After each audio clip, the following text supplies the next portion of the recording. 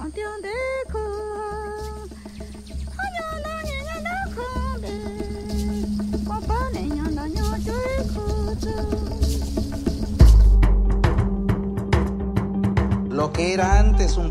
was once paradise now has just been left in destruction. The total area in which Texaco polluted is about the size of the state of Rhode Island. We are suing for environmental cleanup. The plaintiff's accusation is defamatory and not true. It's just false and wrong.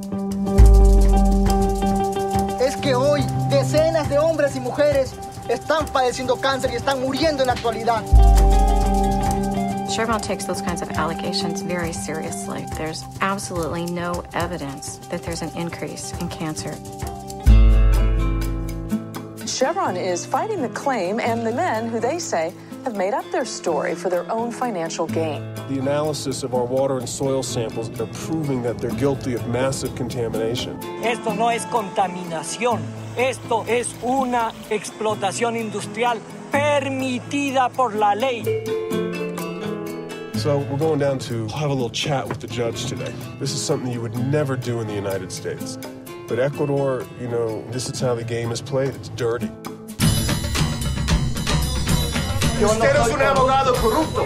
Usted es un abogado corrupto de Texas. People are fed up with corruption. They're fed up with foreign oil companies. They've just had it. Where is her cancer? In the liver. These people have been systematically poisoned. We've sampled every stream, and it has nothing to do with oil. It has to do with poor sanitation. This is about some of the most marginalized people on earth.